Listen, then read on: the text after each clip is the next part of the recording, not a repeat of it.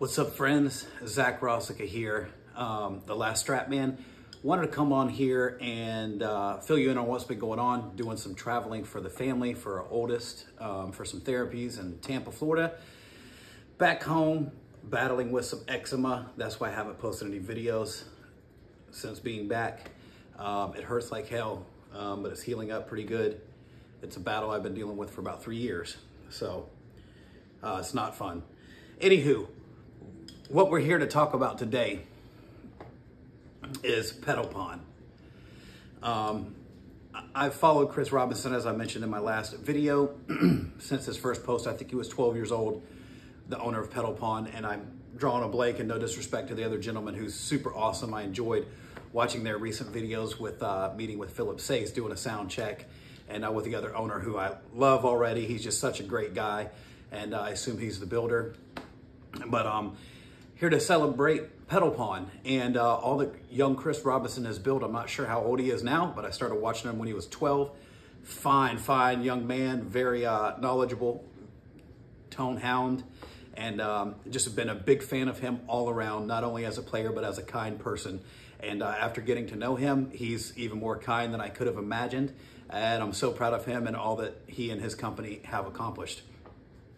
To say it's very well deserved is a true statement. So I'm going to be going through demos of 3 pedals: the Texan Twang, the Pedalpawn Fuzz, and the Pedalpawn Bluesprint. So I got it on cinematic, doing a little bit different style here for my videos moving forward, because I don't want to have 2 cameras set up and do all that. I want it to be easier to record, to get the tones to you faster. So I'm going to speak and talk on some information about these pedals.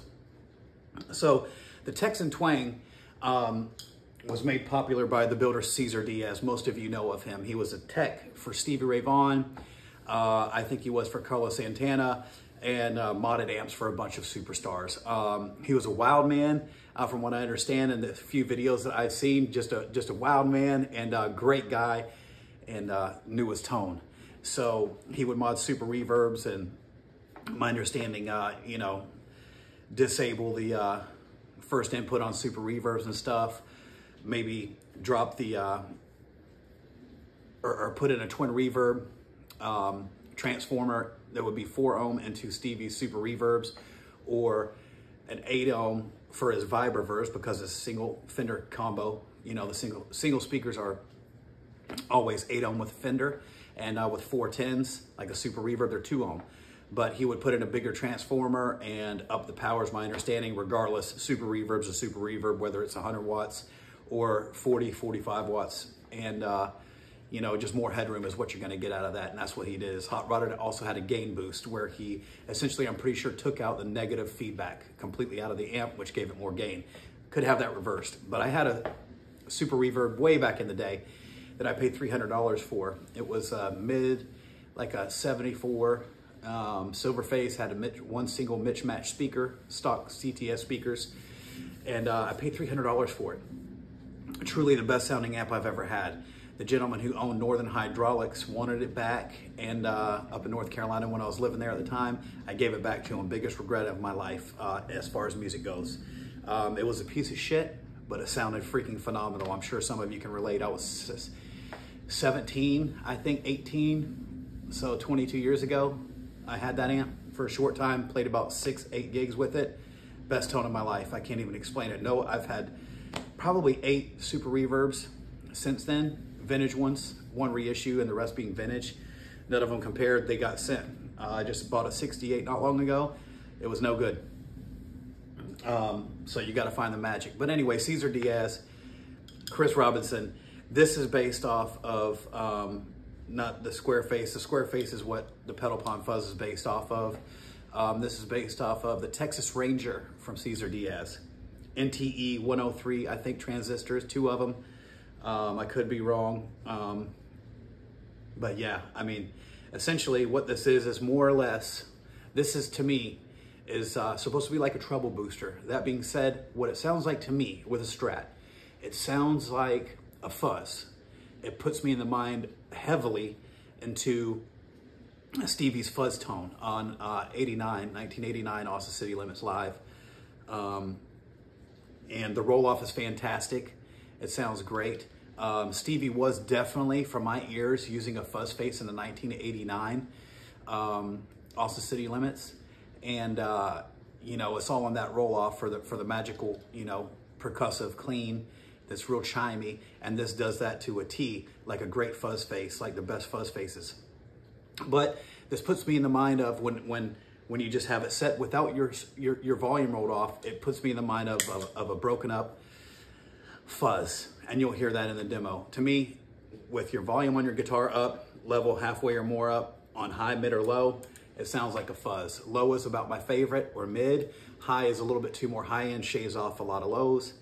I think the magic is in the mid and the low switch. To taste, you could do the volume. I don't think it really affects the tone much, but basically I run it halfway or over. So you got to get that volume up on these. And another secret that where you could be misled by plugging it in and trying it and you can become disappointed because they kind of sound like crap. If you don't have an amp, if you're not pushing this into an amp or running this into an amp that's pushed a little bit, you got some pushed clean going on. If you don't have any kind of compression in an amp and you're running it into a clean channel, don't buy one, okay? All right, now these are just my opinions, but if you're gonna be running straight clean, don't buy one. It's not gonna sound good, okay? But if you're gonna have it pushed a little bit, where there's some slight compression, a push clean, by all means, this will be one of your best friends if you play a Strat, and I'm sure a Les Paul too. Hella fuzz tones, hella clean roll off, you'll hear it. Now I won't be sharing the settings of what it is, but here's the deal. I'll run the high just for you to get a vibe of it, but it's mainly gonna be the mid. The woofier sound is gonna be the low with a lot more low end. There's two knobs, you can't go wrong. Use the mid or high, depending on your choice of, you know, EQ frequency for your guitar and rig, but you're gonna be liking the mid or the low 99% chance. The volume, have it more than about halfway up or more, okay? So that's the Texan Twang, your boy Zach. Much love to you. Thank y'all so much for the support, all the new subscribers. Let's get into some tones.